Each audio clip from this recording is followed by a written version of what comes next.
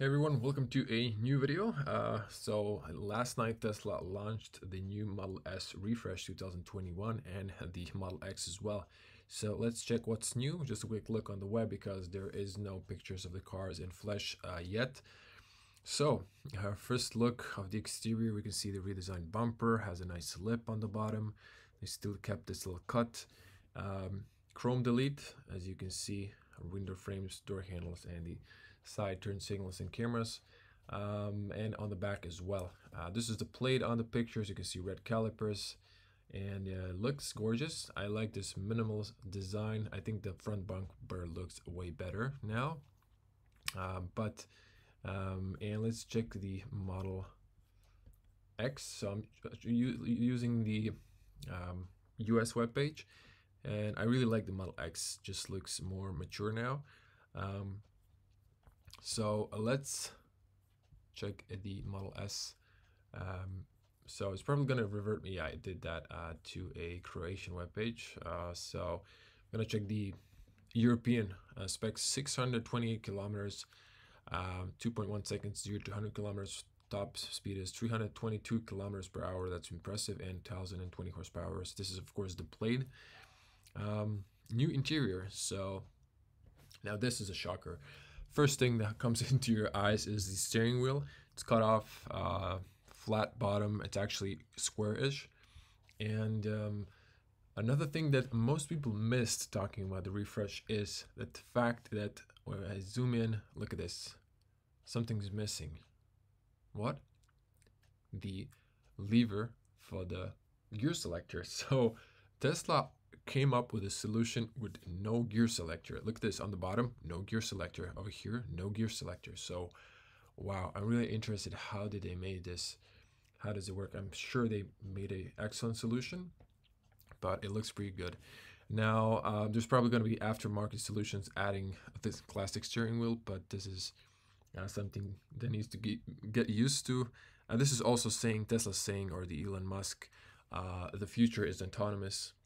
Obviously, so you won't need the steering wheel. Although in practical world, real world, I don't see this practical. When you're moving the steering wheel, it's a problem. I guess we'll see in the future.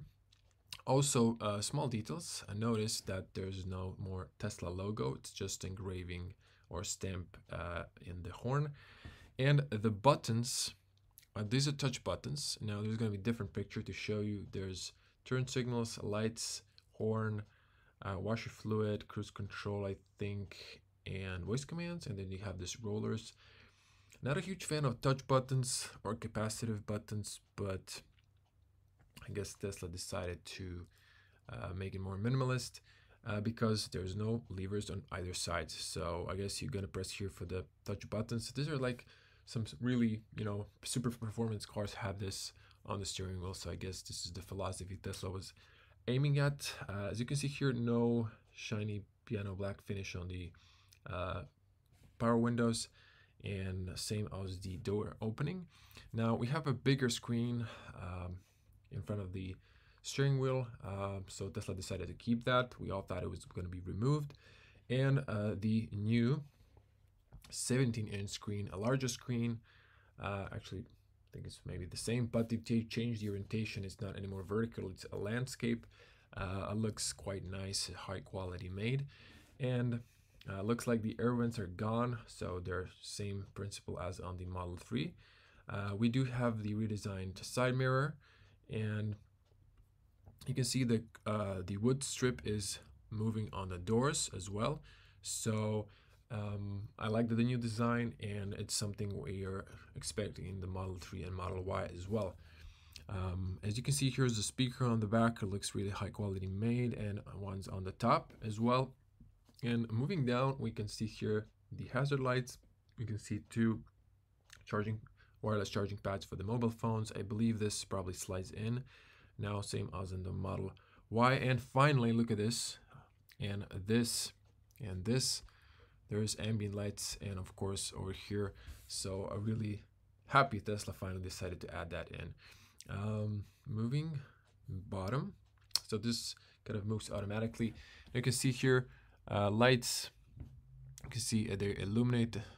So yeah, so this is, you can see the button is labeled now to open the doors, and this is going by itself. A nice speaker on the top, ambient lights. So this is moving automatically, and now the rear is also a huge change. This looks like an S-Class with a middle part going down. Again, another look at the 17-inch screen and the new steering wheel. So over here, as you notice, you can remove this. You have also two wireless charging pads on the back, cup holders. Sorry, this just moves automatically. And you have the big screen.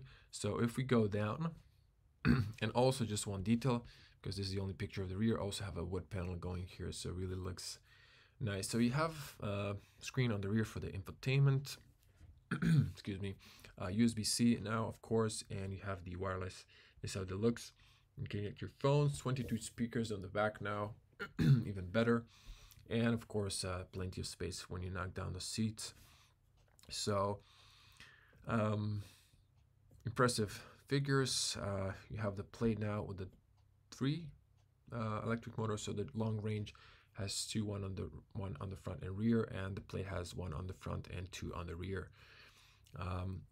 So this is the plate, obviously with a spoiler, and this is all black now. So and maybe a new diffuser on the bottom. You get the plate on the plate models to emphasize you paid extra money for the sport performance model. New alloys, I really like these. The design is really nice. And so this is European, so you get Munich to, or Amsterdam is like few routes. How much for Brussels, Paris, Oslo, Gothenburg. So these are pretty impressive figures. And what's really cool now, Tesla has made one cast, so no welding, which means it's cheaper to produce, and the structural body frame of the car is more rigid to impact. And of course, you can get here a lot of options. This is all in Croatian, but I wanted to keep the imperial specs. So top speed is 322 on the plate, long range 250. So yeah, so let's just go to the order. So the European web is still the same. You can see the car, and then you have to go to the next step. You can see the new alloys, and you have this is the Croatian prices. So let's just see, the long range gets 663 kilometers of range. Plate gets 628, a little bit less, and then the Plate Plus gets 840 plus kilometers of range. And it looks like they're confident they're gonna have even more. So this is impressive. This has reached the range of classical cars with a combustion engine. And so I believe in the future, in the next 10 years, this will be available in all electric cars with a new battery, 4680, probably in the Model 3 as well, which is more affordable. And let's go to the exterior. So we still have 5 colors to choose, and I like the fact that these alloys are gray and silver, because without the chrome, I like them to be dark. Probably people are going to choose these. These look phenomenal, you know. So, and I like the black car now. It's completely stealth. Pricey paint options. So, but this is a premium model. And this is the interior. So the plate gets the carbon fiber. You can get the black interior, white, or beige. But if you choose just coming back to the long range, and then if you go to the interior, you can see you have a light wood here on the beige and the white interior. This is probably the favorite interior. And on the dark one, you get a darker wood. So that's the difference in it. Of course, there's an autopilot and like the payment, but I just wanted to see this spec. So also top speed is 250, which is cool, but this is 320, so 320 kilometers per hour, and the Plate Plus the same. It's wow, that's impressive. And then the Plate Plus reaches 0 to 100 kilometers in 2.1 seconds or less. So the long range 3.2. So these are really impressive, numbers. So if I go to from Croatia, HR stands for Hrvatska for Croatia. So I'm going to go to the United States just to show you the configurator is different. So they kind of changed it here. You see miles and 0 to 60 miles per hour, 3.1 for the long range Plaid, and the Plaid Plus. Also, you can see here the different angles. So this is just going to be transferred to other configurators, but the US got it first. You can see close up the wheel, and you can go down here, and then you can upgrade the wheel just to see a closer look of the sport wheel. So it looks pretty nice.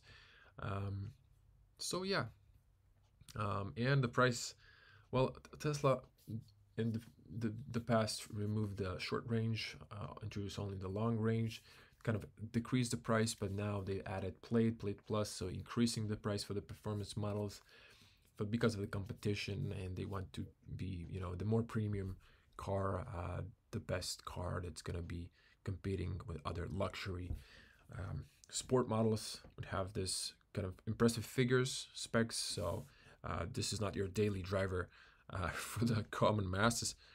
This is more for the luxury people who can afford this, and something like an S-Class, like a Mercedes S-Class. There you go.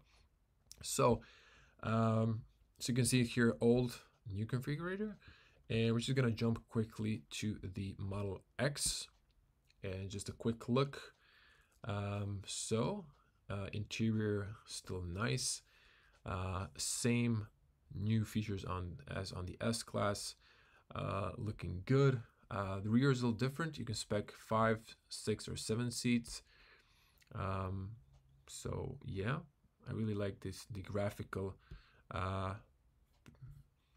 avatars on the back. Just swiping through this, this is all the same. We're just gonna go to the spec your own model, and I like this new sport wheels. They're really probably my personal favorite.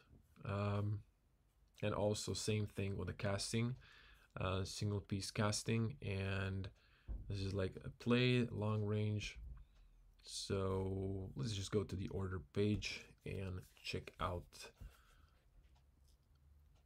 what we got here. So long range, there's creation prices and the Plaid. So long range 580 kilometers. The Plaid gets a little bit less. So top speed is 250. You really don't need more, and 262.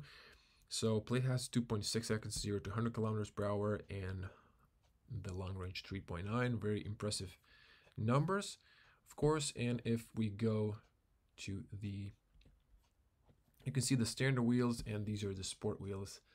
Wow, these look really awesome. I love the design. They look like the classical that were before. They were redesigned to have this area more because of the air efficiency, I guess, so less aerodynamics. Both cars have the lowest air drag, and of course this is all the same as well. And then 6 or 7 seats rear row. There's no visual of the rear for some reason, but you can spec up those. And this is autopilot and payout. So I'm just going to again go to the US store and wrap this up. So United States,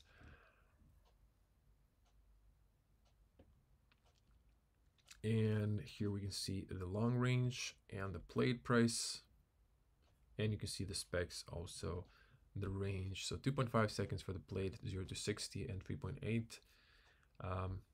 So, and you can see that this is the purchase price, so forget this. Yeah, so just to check out the wheels. So this is the wheel design. I really like this. It's quite nice, at least the design aspect of it. And then I really like the sport one. Really looks phenomenal in my personal opinion. Of course, we'll have different tastes, But yeah, that was it. And see, you can see seat layout 5, 6, or 7 view seat layouts. So, oh, there we go. So you can see 5 seats, so extra 2 on the back, and 7 seat would add you the middle one. So the 6 seat version doesn't have the middle one, and then the 7 is just like added 2 row on the back on the standard model. 3 displays, so on a high resolution. Didn't even see this. And then over here you can see the, so of course USB-Cs are now standard instead of A, and 3-zone climate, also standard. Yoke steering, that's what they call it. This makes sense on the US roads because they're mostly going straight, but in Europe there's a lot of curves and bends on the road, so I don't think that makes a lot of sense. So 17-inch center display, 12.3 driver display, and 8-inch screen in the second row. That's pretty cool. So you can read all of this, of course. This is just the short view, and so it reverted me back to a Croatian. But thanks for watching. Tell me in the comments what you think about this whole design and the new steering wheel. That's probably the most controversial part about this car, about the refresh. But yeah, so as always, stay safe on the road and at home. Gonna see you in the next one. Bye.